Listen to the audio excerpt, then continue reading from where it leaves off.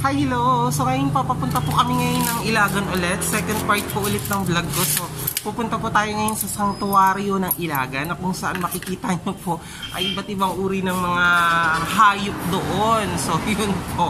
So mamaya po abangan nyo po ulit ang aking pagbabalik. Bye!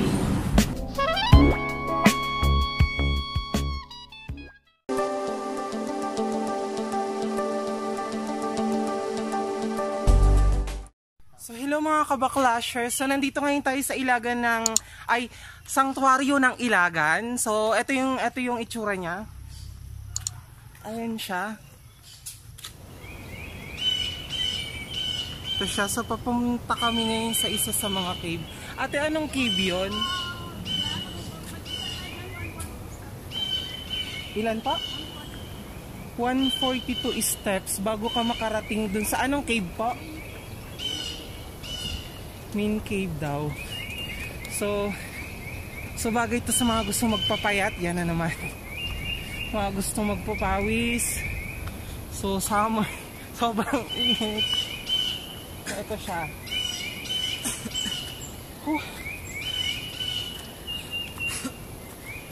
So masarap dito pumunta kasi nakaka-relax yung mga puno. Nakaka-good vibes. Yan. Ay, hingal ako. Bonggang-bongga. Ito siya. Ayan.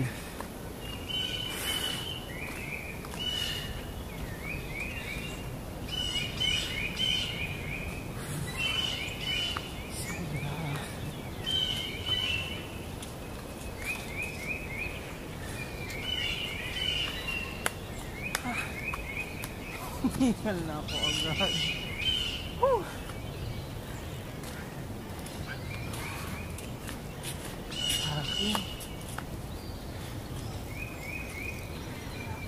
Saan ho ba yun?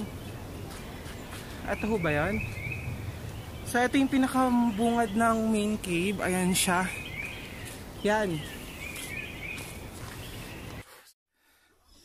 So dito hindi ka daw pwede makapasok sa cave hanggat wala ka daw tour guide. So yun, may entrance pala dun kanina sa may gate. Bali 100 per head. So may mga activities din dito.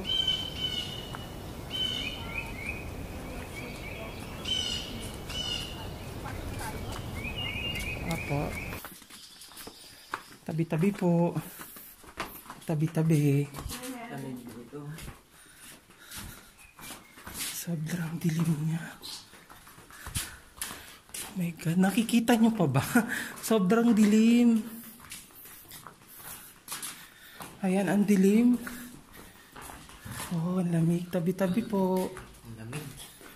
Sarap. So, tinawag siyang main cave kasi ito yung pinakamalaki at pinakamaruang sa kanilang tatlo. So, yung mga rock formation natin yung buhay na stalactites. Ayun ho. Stalactites lang to, kung tawagin, buhay po siya, sir. Kaya ho malamig. Opo, buhay siya. Siya kasi, ayan kasi yung bumubuhay sa mga stalactites natin. Kaya random mo, malamig dito sa loob ng kuweba. Okay So, po. stalactites. Yung stalactites natin, bawal siyang hawakan kasi may part yan na mababa. Kasi yan, ayaw niyang nahawakan kasi lahat naman tayo acidic na mamamatay siya. Okay po. Sa baba niya, pwede mo siyang tawagin chicken legs and human legs. Ito. Ay, oho. Parang nag-form na legs. Okay po. Ano to ate? Ba't ano to? Gawa to ng tao o gawa talaga ng kalikasan? Hindi ginawa to, sir. Walang gumawa dito. Nature talaga, te. Nature siya. Okay, kung magaling ka mag-imagination, parang ulo pa ng kabayo, di ba? Oho. So next, ng ilawan ko, bala ka na mag-imagination kung anong klaseng ulo. Ito. Ayan. Oh. Yan yung ulo. Bakit? Iniilawan ko yan eh. Pag may ganyan, matawa naman sila. Ang laki nyo masyado. Kaloka. Okay, sir. Lahat naman nakikita mo na yan. Mga nabakuran. Kaya nito, na-preserve po siya kasi buhay. Gawa ng minerals sila gagaling dyan sa taas. Nagiging stalagmites. Stalactites, mag-mimic yan even 100 o million years bago so lalaki kasi, din siya, te? Yes, sir. Lalaki siya kasi natutuwa siya ng tubig. Kaya lang, magdudugtong kasi yan. Pero matagal nga, gaya ng sabi ko, 100 million years bago magdugtong kasi sobrang taas naman niya. Okay. Kasi na-preserve, na bakuran. Kasi pag hindi naman namatay yung mga ibang bisita, baka matatakan o kaya hawakan, mamatay na siya. Ang ganda kristal na kristal. Yun yung mga gustong tuloy ng mga bisita. Kasi yun yung sa TV, mahal siya ng galing. Ayun pa. Sarap. Kasi yan yung mga ibang pakulo. Ay, ito pa Aayusin ito. Natutuluan din. So yan. Yan yung kabuuan niya.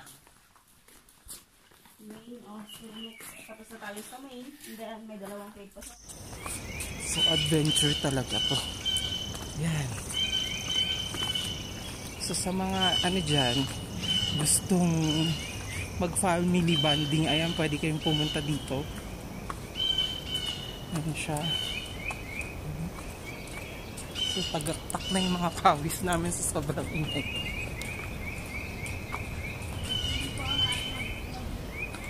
Ito siya. Ayan.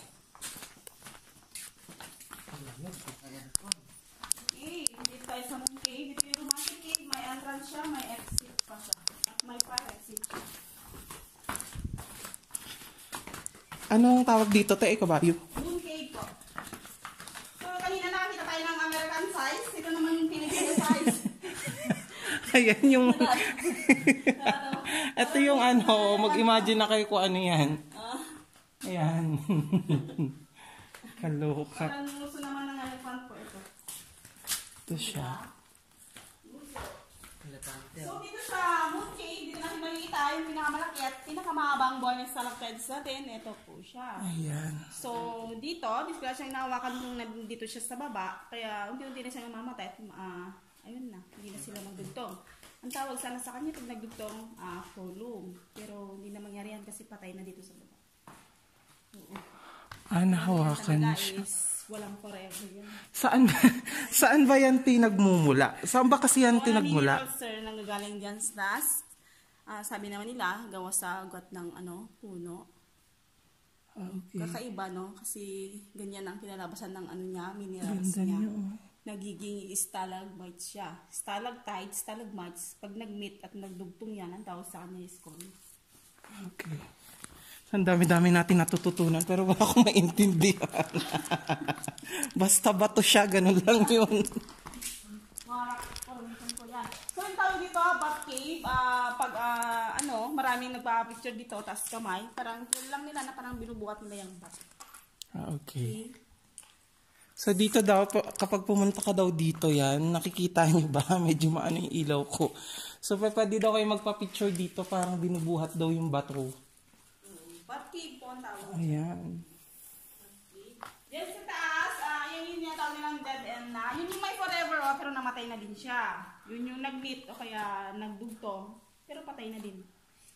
Sa taas, dead end siya. Kasi pwede mo siyang tawagin moon cave, pwedeng sun cave. Nag-reflex yung liwanag niya dito. Kahit di tayo gumagamit ng ilaw, di ba? Ang liwanag siya.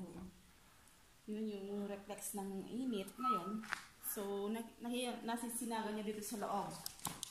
So, yan pala, bago ko makalimutan, yung taas ng bat cave. Di ba, pag tignan mo, parang kambal na buhok? Yun yung social, kasi yun yung nagpare-relax to. May kwento pala siya. So, ayan yung pinakatuktok. Ang ganda ng tuktok. May hiwaga talaga siya, So, may mga paniki din ditong mga nakatira. Ewan ko kung nakikita nyo siya. Yan. Yan siya.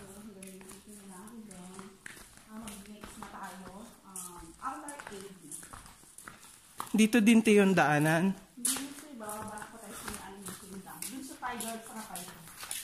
Yan siya. Mag-exit naman tayo.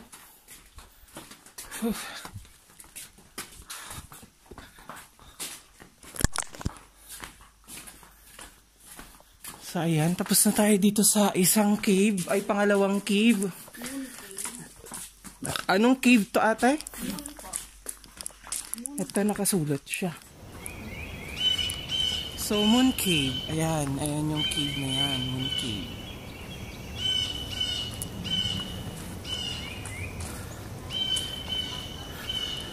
So altar cave to.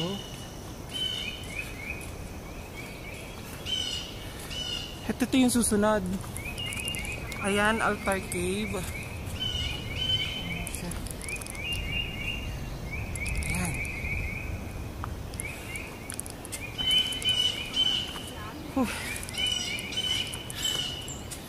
Kaloka.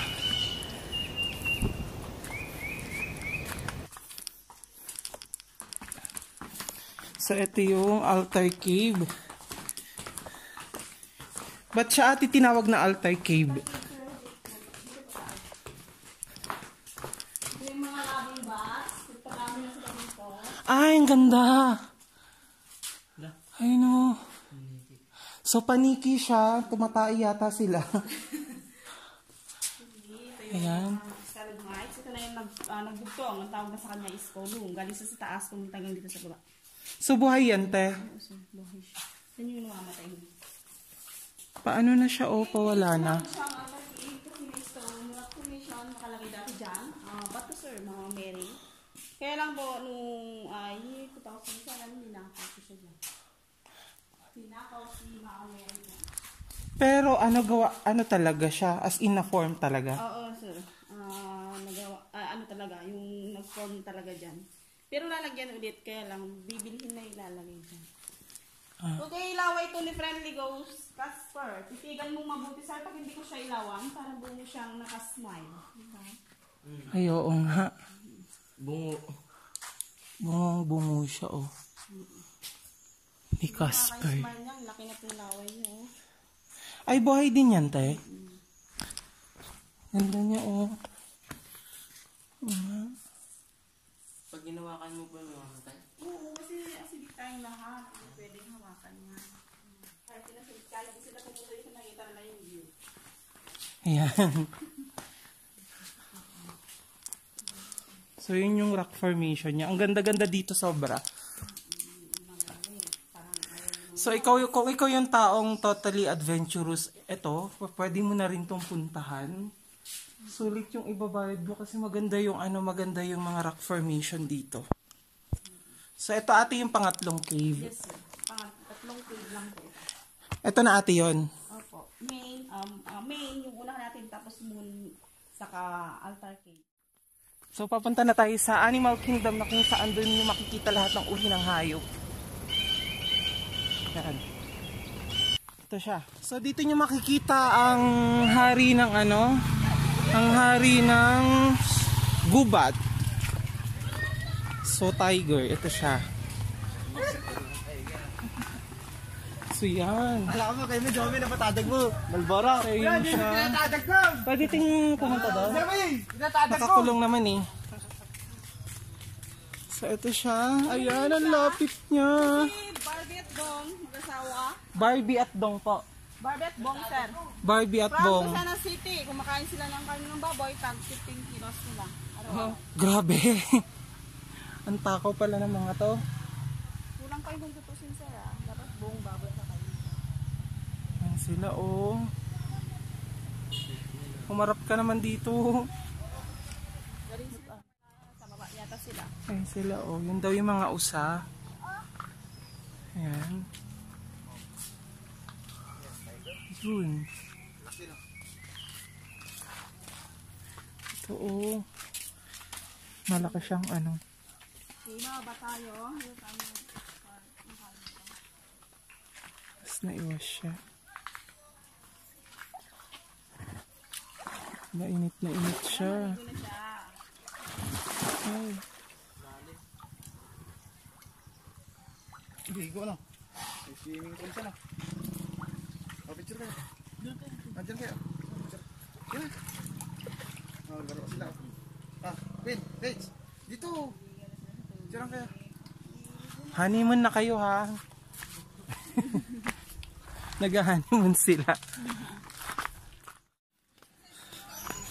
So ito siya, the Animal Kingdom.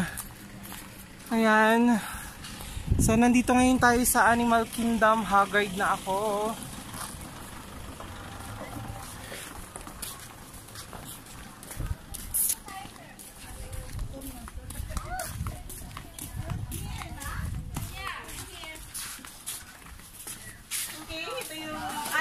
Kapila sila mag-asawa yan. Yan si Marie at Jo Marie. Ito naman si Osdi.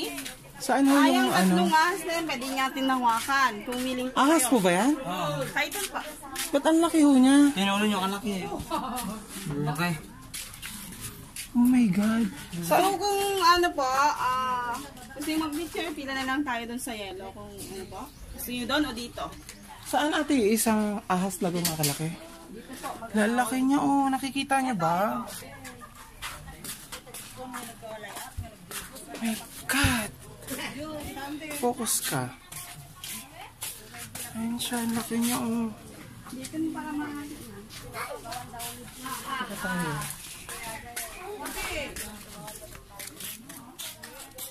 My God, sobrang laki niya oh.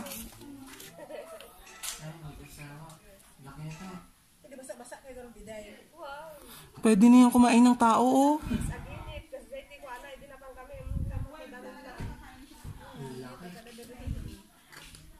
So ito yung isa sa mga malalaking ahas na ngayon ko palang totally nakita. So mag-asawa daw sila. Yung asawa niya nandun sa kabila. Sobrang laki na. Malalaki ito yung laki. Laki masyado oh.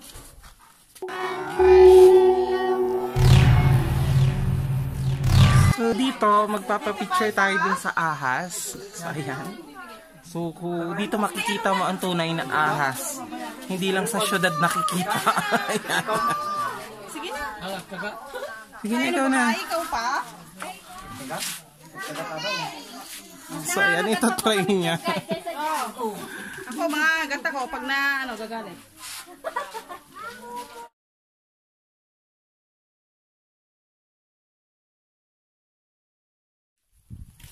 So, ito po, isa to sa mga magagandang gawain kapag linggo. So, kapag family bonding, pwede nyo to totaling gawin. So, pwede kayong pumunta sa mga gantong lugar, pamparelax, pantanggal ng stress. And at the same time, pantanggal din totally ng mga negative vibes. So, yun, papunta ulit tayo dun sa Station 10 daw. So, sundan natin yung tour guide. Yan. So, yayamanin tayo kay tour guide.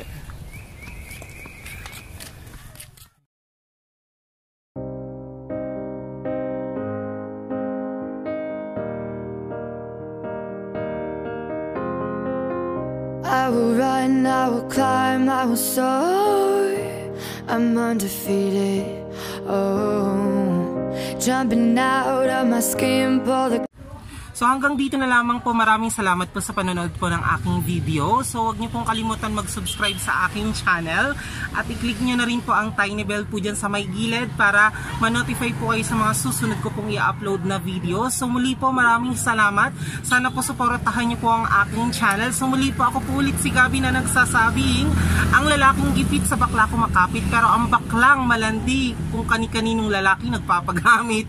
Bye-bye! Peace po tayo!